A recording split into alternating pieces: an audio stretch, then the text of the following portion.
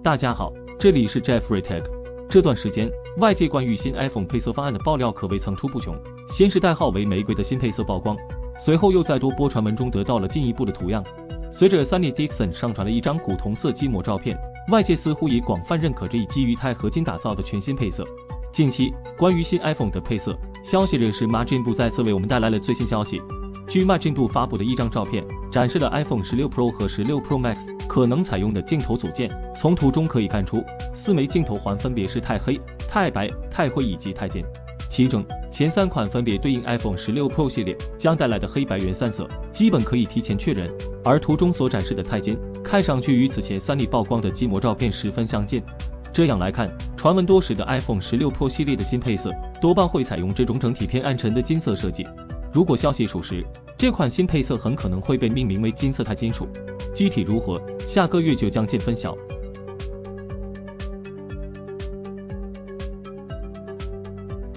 近日，市场调研机构销售针对超过2000名美国 iPhone 用户进行了一项调查，包括1000名男性和女性，以了解他们是否会购买即将发布的 iPhone 16，并探究其背后的原因。根据 Salesforce 的调查显示，61.9%的受访者表示计划在 iPhone 16发布时购买新机。以下几个因素将决定他们是否购买新 iPhone。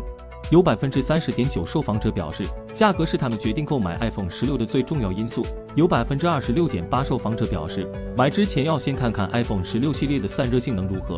还有21.9%的受访者表示 ，Apple Intelligence 及相关 AI 功能的引入将吸引他们购买 iPhone 16。紧随其后的还有更快的 A 系列芯片、更大的屏幕尺寸以及新增的拍照按钮等等。对于 iPhone 16可能增大的尺寸，调查显示54.9%的受访者表示欢迎。然而，这一偏好在性别之间存在显著差异，62.1%的男性受访者支持更大尺寸的 iPhone 16，而47.8%的女性则倾向于保持现有尺寸或更小。此外，12.1%的受访者表示，他们正在等待更紧凑的手机发布，如 iPhone SE4。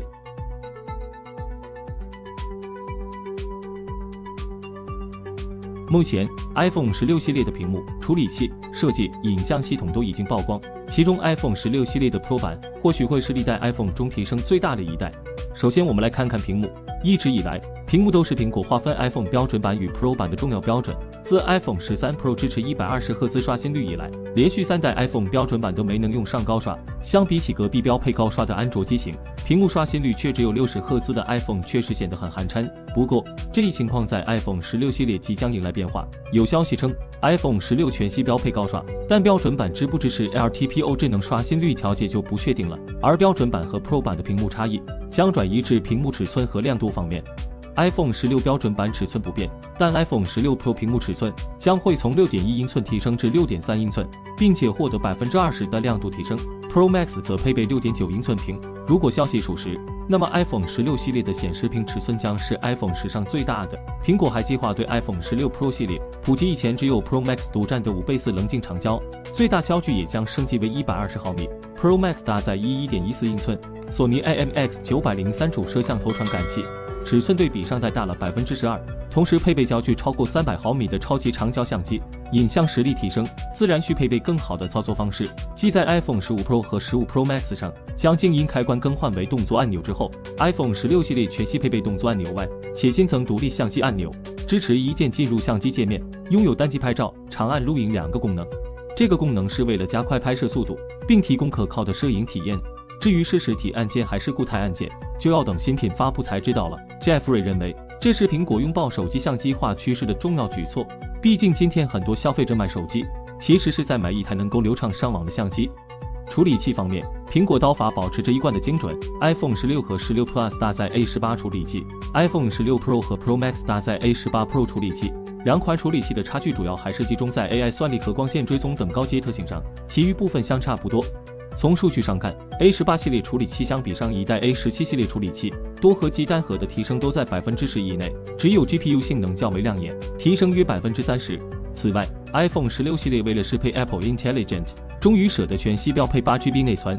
对比苹果自身无疑是一次里程碑式的升级，但纵观整个手机行业，8GB 真的不算什么。还有 ，iPhone 16系列采用叠层电池技术，号称可以提高能量密度并延长使用寿命，但电池容量仅有少量提升。支持最高40瓦有线充电和20瓦的 MagSafe。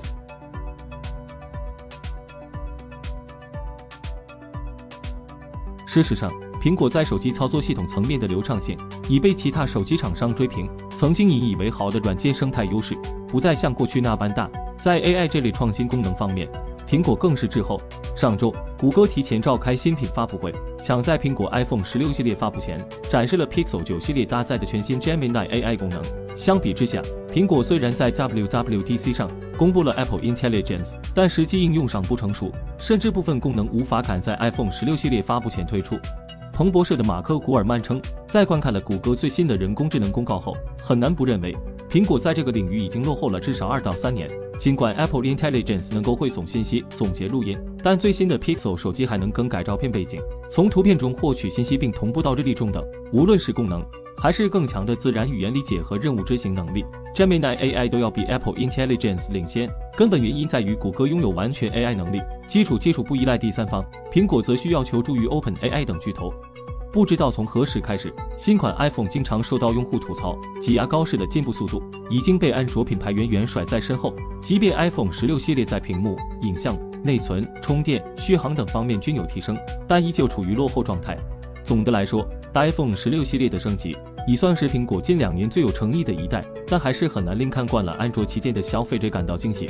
不管是电池容量、快充速率，还是内存、影像等内卷严重的硬件部分，都没有达到当前手机市场安卓旗舰的标准线，硬件升级不如预期。如果苹果想要凭借 iPhone 16系列与安卓旗舰们同台竞技，那么只能在软件部分拿出更多诚意。以上就是本期视频的全部内容了。你对于今年的 iPhone 16的升级还算满意吗？欢迎与我们交流互动。想了解更多数码资讯，请订阅关注 JeffreyTech。我们下期再见。